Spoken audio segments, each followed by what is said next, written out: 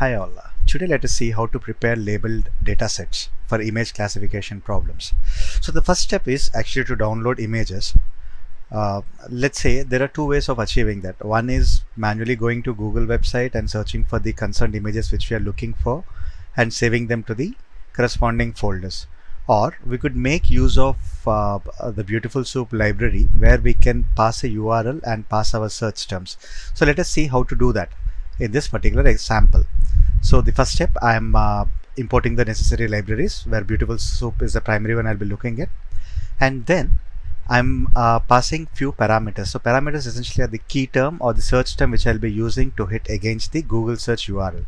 So I'm searching for the chesspan term, and source ID is the Chrome. Basically I'm asking to pick the Chrome browser as the default one to query my search term. And the URL which I am passing is the google.com/search to return back the images. So then, making use of Soup, what we are essentially doing is, among the search results which are coming, we are picking up only the images which are of the format JPEGs, and these images which are getting matched, I am storing them in my folder in my Colab environment. As you can see here, the final image.save. So as seen here, for the chesspan images, there are about 5 images which have been downloaded. So this way, for each of the query term which we are passing, we can create the folder for that particular label and download the images. So let's assume that we had downloaded the images and kept them for different chess pieces, for example bishop, king, knight, pawn, queen, rook, etc. So the next step is, as I had mentioned earlier, this specific task is to create the CSV files with the image paths for the which could be used to input the data sets into the coding environment for the image classification problems. So instead of manually going into each of these folders and storing each of the image paths, what we can do is we could make use of command prompt and go to the specified folder where currently all the images are residing. For example, in my local path currently, this is the path in which the images are present. For example, within bishop, so these are all the images. So what I can do is I can make use of this command directory dir /s/b, and I'm saving it to a CSV file. So what essentially this particular command does is, for all the files which are present in that particular folder, the paths are appended one below the other in this particular file. So as seen here, this particular list.file got created, and when I'm opening it, it corresponds to each of the file path which are present in that particular folder. So now using these paths, creating a label data is a kind of straightforward. So this is how we can prepare it. I mean, we can have the file path and the corresponding label for each of the folder which we have saved. So in this way, we can actually see how we can create a label data for the images which are downloaded.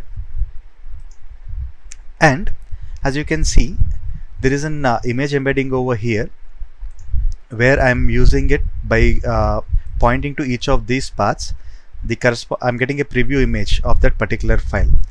So this is something which can be used to look at the sharpness of each of the images which is downloaded, instead of manually going to each of the folders, double clicking it and opening the file. So to achieve this thing, we had used a couple of macro codes which I'll be showcasing now. So the first step is actually to create a space for the image to get displayed. So let me go to developer tab, go to design mode and insert an image ActiveX control and select the area on which the image has to be displayed. We need to create a name for this particular image embedding which we have created here. Let me save it as chess image. So for this, let me quickly go to view code.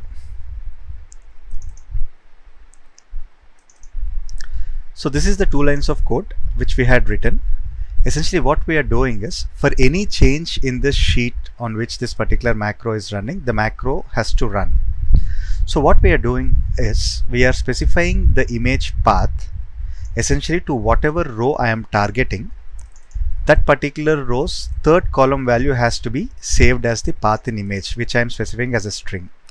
And that particular path is used to load using the function load picture. We are passing the path to open the that particular file which has that path.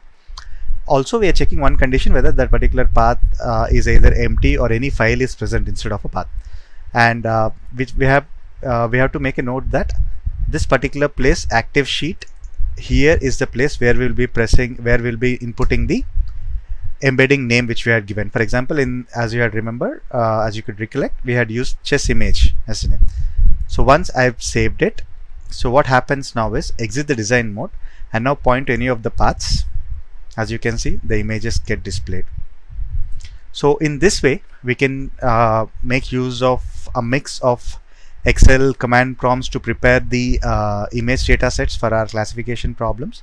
And also we can use of macro command to have a view of each of the files which are getting displayed, instead of manually going to each folder and opening the file.